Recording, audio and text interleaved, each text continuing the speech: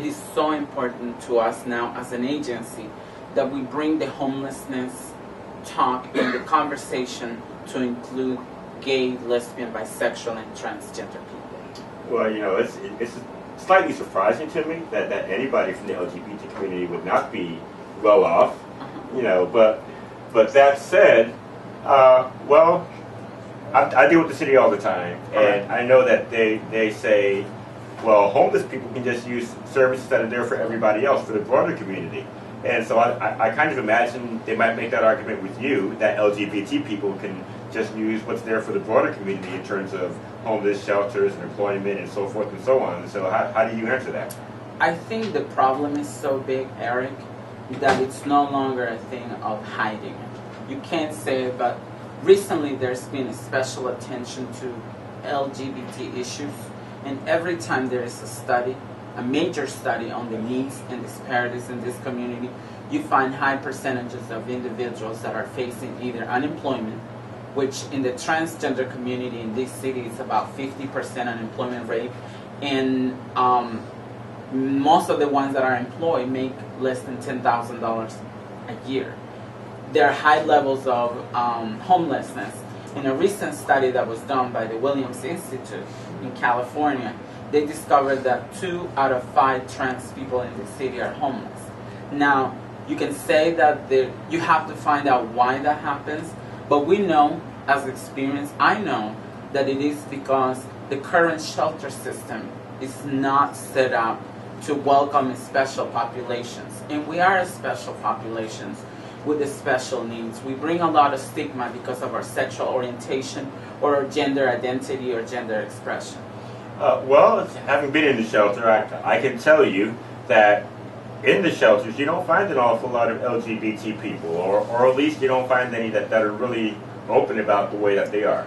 And so what happens in most of the cases is not that they are not there, is that at many points in our lives we have to hide our identity. And if it's something so close as a home, as a bed, so you can rest for 8 hours, and it means that you have to go back into a closet while you get your sleep, you're going to do that. Okay. But more and more we find people that are willing to come in groups. We have people that come to the shelters in groups. And once they start going through a lot of issues, then eventually they decide that they seek other ways to find housing. So they go in groups in order to support each other, basically. To support each other, friends, to make sure they don't get attacked, and if they get attacked, that at least they respond. And the system as a whole has not really catered to the LGBT community. I mean, the homeless system as a whole. Correct. So from a bureaucratic standpoint, so there was a lawsuit of a particular shelter earlier this year, and the shelter administration said that they were going to make certain accommodations for the LGBT community. So have you followed up with them to make sure that they keep their word, or? It has been followed up with individual shelter directors, where we actually have, there are some shelters within the city that are a little bit more welcoming than others.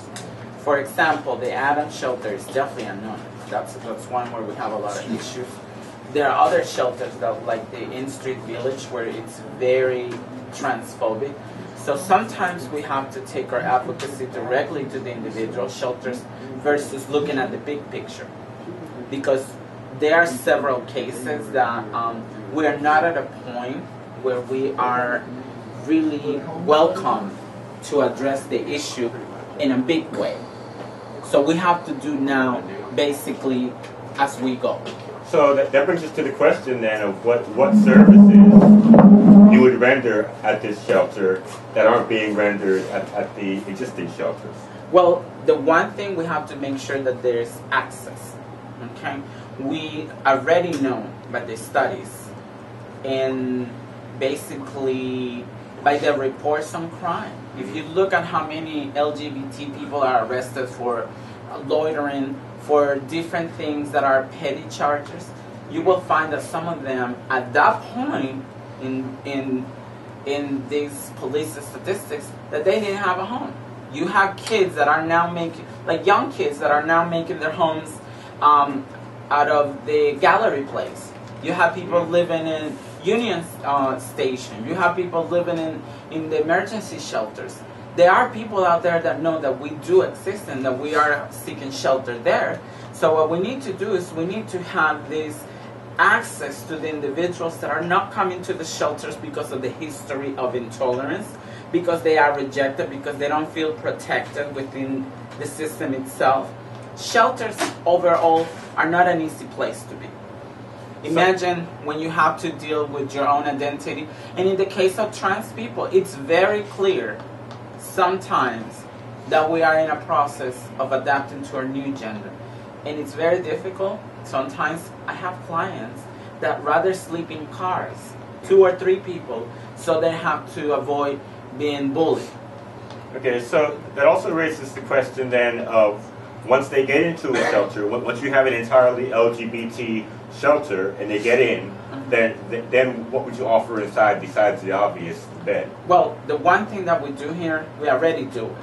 We operate a drop-in center, and we have direct services. A lot of them are social services, making sure people that have access to insurance, making sure that people at least have access to employment so they can be independent. We have social workers that come here and work individually with individuals that are facing substance abuse. They may be facing medical conditions that allow them, sometimes to just move. Once they get treatment or once they get that issue addressed, then they can move on the path of security. So we do a lot of case management. We do a lot of mentorship. All of us that work here as volunteers, we actually do a lot of mentorship and show people that they can look forward having a stability. So in addition to actually having a bed, we want we have an employment program that is targeted to this population, because we have already seen cases that when people are given the support, that they do good. 11 years ago, I met this trans woman on 18th in Columbia. She was undocumented. She didn't speak English. She was totally homeless in Unity Park. When I met her, I thought that, she was just hanging out. But after 2 weeks of seeing her, I asked her, why are you here every day when I go to work and when I come home? She said, I live here. So I took her under our wing and I put her through school. Now she has a legal status. She graduated from DC University and is now a nurse at Howard University. When you allow people the opportunity of a chance, they take advantage. And just like her, we have hundreds of other individuals that face homelessness, and we were just able to put them in the right path with cultural competency, with acceptance, with love, and now they're doing great things. That is why we opened this agency, because we already done that work with a few people. We want to help a lot more. Okay. So we're going to help them get connected to employment and other things that they need. Well, I think that's great. I think that's really commendable. Yes. It is what is needed. It's we being an organization that is grassroots. It's what people want. So out of DC 7,000 homeless people, do you have any guess as to how many of them might be LGBT? I don't have an estimated guess on what the homeless population, but I can tell you that out of the 750 plus clients that we have, about 80% of them have experienced homelessness at one point or are currently homeless. Because every time that we do an intake form and we talk about what the barriers and the issues that they're facing are, it always comes up. They don't have a stable home, or they're actually living on the street or in a car. Well, that information put in the proper form would really show the unmet need, and you might rally a lot of support behind that. And so I actually commend you for this effort, for this homeless shelter that you'd like to open up. And I think it's a really great model that you have in mind. And having said that, Councilman Graham, and Catania, and others of you on the DC Council, we need you to get behind this thing, because we have 2 openly gay council members who have never been down here to look at this place and to see what they can do for Casa Ruby or for the clientele that comes through here. So we need you to get up off of your seats, out of the dais, and come down here and see what's going on and talk to Ms. Ruby Corrado and find out more about this issue and see what you can do to fund this effort and to otherwise help Ms. Corrado with what she wants to do for the homeless LGBT community. Thank you.